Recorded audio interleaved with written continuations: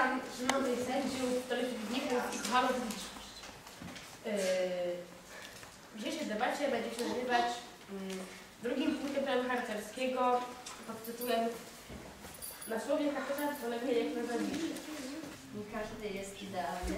Każdy ma prawo popełnić błąd, o czymś zapomnieć. Na tej debacie chcielibyśmy przekonać Was do naszej prawdziwej, jakże słusznej tezy. Drugi punkt prawa na słowie harcerza polega jak na zawisie. Może być przestrzegany w normalnym, codziennym życiu. Prawo to mówi, że powinniśmy mówić najszczerszą, najprawdziwszą prawdę. W samym temacie napisane jest, że nie zawsze musimy mówić szczere słowa. Na przykład, jak nasz dziadek umiera, to nie powinniśmy mówić, że jutro skona. Można to ubrać inaczej te słowa, na przykład, że jakoś zmartwychwstanie. Naszym argumentem jest przykładowo, gdy mamy w klasie krótką dziewczynkę i pyta się o jej wygląd, to nie powiemy, że jest brzydka, tylko że jest ładna.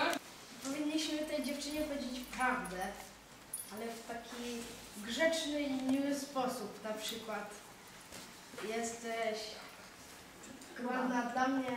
Czy jednak to, że powiedzieliśmy, że jest ładna, nie jest kłamstwem w dobrej sprawie? Można jej powiedzieć, że dla nas jest ładna. Tematem debaty, jak przypomnę, było, że można, ale nie trzeba przestrzegać tego punktu i że jest to tylko wskazówka, a nie twarda reguła do dążenia do ideału, bo scouting są to raczej takie organizacje, które starają się pomagać ludziom w dążeniu do ideału. Ale chodziło nam głównie o to, żeby właśnie podkreślić, że harcerz nie zawsze słucha się tego naszego prawa harcerskiego, a i tak może być naprawdę świetnym harcerzem. Dziękuję bardzo. Niestety będę się stosował do drugiego punktu prawa harcerskiego w tym kierunku, w którym Wy poszliście, czyli prawdomówności. I ta debata była słaba. Dobre było to, że po pierwsze zadawałeś pytania i przyjmowałeś pytania, to jest w ogóle świetne i rzeczywiście próbowałeś w jakiś sposób kontrargumentować. Nikt nie jest idealny, a Ty punktujesz, tak jak mówił punkt pierwszy, nikt nie jest idealny, ale można dążyć do ideału i to próbuje wskazówką być prawo harcerskie. Dzisiejszym tematem debaty jest pierwszy punkt prawa harcerskiego, czyli harcerz sumiennie spełnia swoje obowiązki wynikające z przyrzeczenia harcerskiego. Że jak harcerz złożył przyrzeczenie, to powinien przestrzegać jego punktów. My jesteśmy kontrtezą do ich tezy. Naszym pierwszym argumentem jest to, że nie każdy harcerz wierzy w Boga, a w przyrzeczeniu jest wers, że harcerz służy Bogu i Polsce. Tak samo nie każdy jest patriotą, czyli nie każdy chce służyć swojemu państwu i ogólnie mówiąc nie jest nim zainteresowany, tylko po prostu nie żyje i posługuje się jego językiem. Przypuśćmy, że coś się stało w kraju, wybuchł jakiś strajk, no to służyć Polsce, to po której mamy stanąć stronie? Skąd mamy wiedzieć, która to będzie strona właściwa? Proszę. To już zależy od osoby. Nie każdy właśnie musi jakby przestrzegać tego, bo jak właśnie powiedział nas punkt pierwszy, że na przykład jak ktoś nie wierzy w Boga, to chyba nie może mu służyć, bo nie wie, że w ogóle istnieje i w ogóle w to nie wierzy. Na przykład jeżeli będę wierzył w inne bóstwa i jestem Bogiem, to dlaczego mam nie pomagać Polsce? Paradoksalnie debata była bardziej interesująca niż naszych starszych kolegów.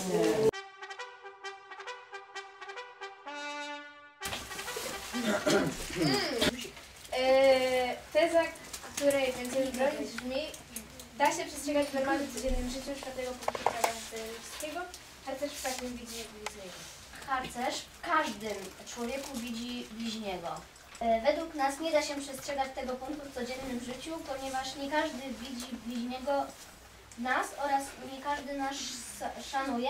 Szanować trzeba każdego, ale nie każdego, tak jak to jest uwzględnione w 4. punkcie Prawa Harcerskiego, trzeba traktować jak bliźniego.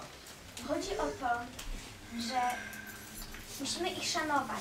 Niekoniecznie miłować albo wielbić, ale chodzi właśnie o ten względny szacunek.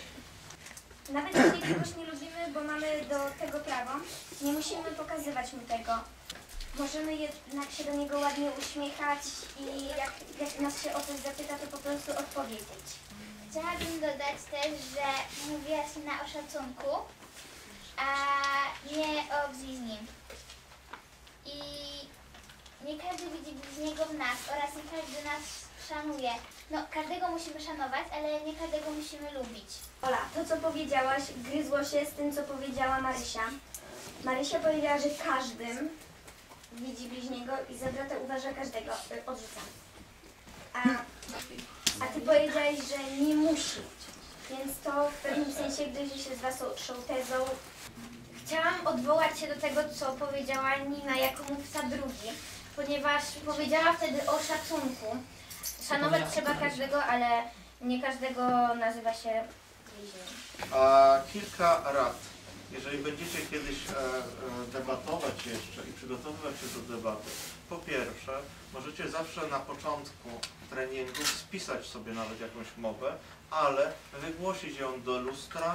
Po drugie, drugi raz jak będziecie wygłaszać tę samą mowę, niech ktoś wam przerywa i wtedy się przyzwyczajecie tak treningowo do tego, że można ułożyć mowę również przy takich zapytaniach. A kolejna rzecz, to jeszcze trochę potrwa. Macie wszyscy taką tendencję początkujących debatantów, taka myśl, że skoro nazwałem argument, to znaczy, że on jest udowodnionym argumentem. Nie. Argument, który nie został udowodniony, nie jest po prostu udowodniony, nie istnieje. Moje uwagi zawsze służą temu, żebyście mogli się z tego nauczyć, a nie mieć poczucie zglebienia.